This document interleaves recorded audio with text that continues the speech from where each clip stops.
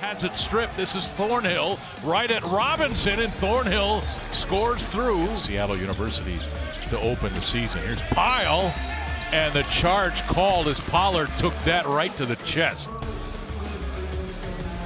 Here's Elleby with 5 on the shot clock. Step back 3 on the way is good. So you get a sweat, get into the flow of the game, maybe a quick one.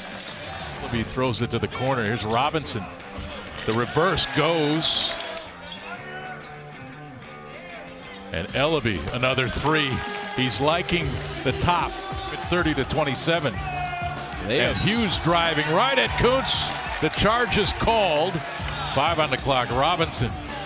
Bonton, a deep 3. Right to Bonton. Cougars with numbers. Williams caught the loose ball, got it to Elleby in the two-handed flush.